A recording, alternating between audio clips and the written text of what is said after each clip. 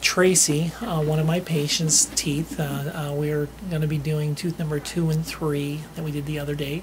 And Tracy, why don't you kind of tell us about who you are and your situation?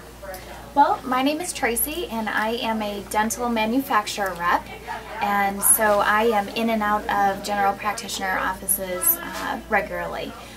Consequently, my 6-month cleanings, I tend to rotate doctor to doctor for each cleaning and exam. And for this last 6-month cleaning and exam, I came in to see Dr. Kohler. Now, you said that you've been going on a regular basis the last years, and if you look at these fillings that we do have, this is tooth number 2. You can see the brown spot there, and there's also a some brown on the tooth in front of it. You can see a little white sealant on the distal lingual groove of number 2. And there's no catch on any of these, but we went in with the Diagnodent. After looking at it, it was confirmed that yes, there was decay. Now, Tracy, you're going to see here in just a few minutes some of the work. Tell us about your thoughts about the microscope. Well, I was completely surprised at the decay, because for the last few years, you know, there's been nothing wrong with my teeth, and I was kind of excited about that until the microscope picked up the brown spots, and obviously there was quite a bit of a decay happening back there. So it was nice to see. Now, if I would have just told you that you had a cavity, or actually a number of cavities, without any support, what would you have thought? I would have questioned the number of cavities that you had told me I had, but I'd much rather know I have the starts of a cavity and fix it at that point than let it get to where that molar got to, which I'm sure everybody will see in a moment. Now here we removed a little bit of the decay. You know, the first surface layer, removed the sealant. You can see the white chalky area on tooth number 2. You can see the little decay of dark stain on number 3. And number 3 is really kind of a nice, I mean, in terms of size, you'd like to get in there and remove the decay quickly. And here's a close-up of it.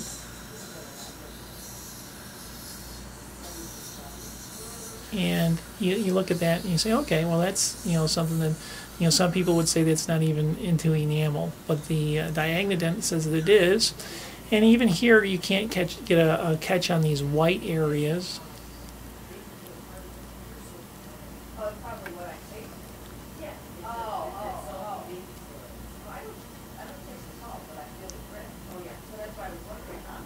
Now here we go, a little further on, drilled it out some more. You can see the brown that's there. And as we continue on,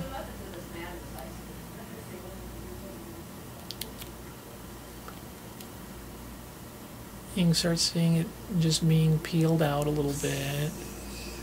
And that's, you know, truly a sign of, you know, soft decay that's there.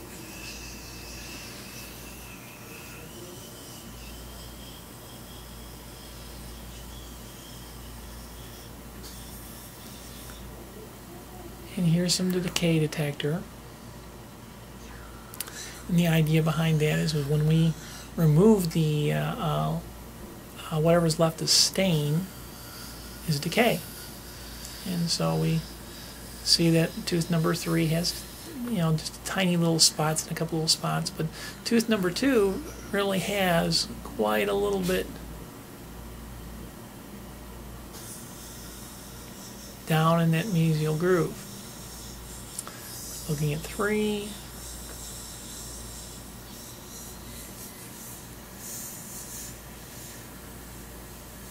Now you're going to see the actual drilling, which typically I don't do for every patient. It's just people that are in the dental industry like to know what's going on so that they can see everything and clean that up. And it's a nice service. I'm going to actually put it on fast forward for you there.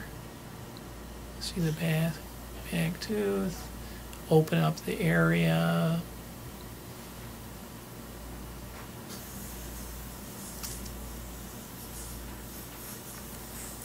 And you have to remove the undermined enamel because the decay is actually up underneath the enamel on the inside because it's spread so much.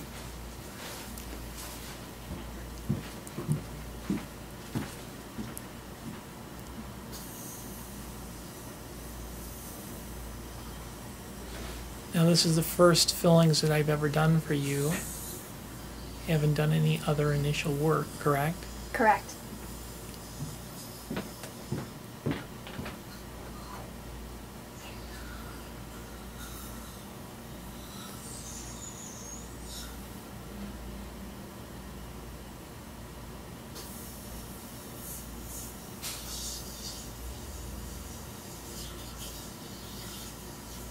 And you can see pretty adequately how it just continues to peel out more tooth structure. And that's definitely something that has been sitting there for quite some time. Be very unusual for something like that to happen in just 6 months.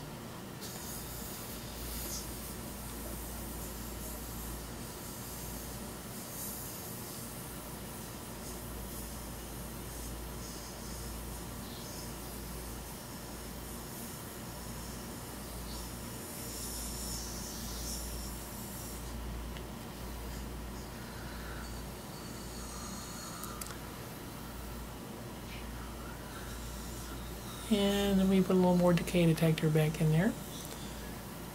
And that's more or less to show you that there's still more decay there. And I know that there is, but I wanted to let you have the feeling of, okay, we're going to get all of it out completely so that you understand why we continue to drill, and especially when we get close to the nerve.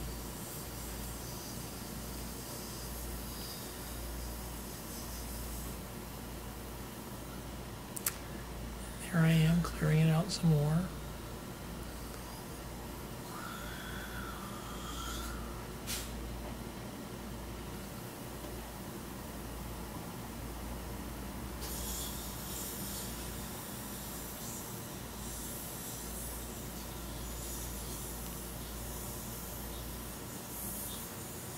Now something like that, the tooth can always die at some time because it's so deep.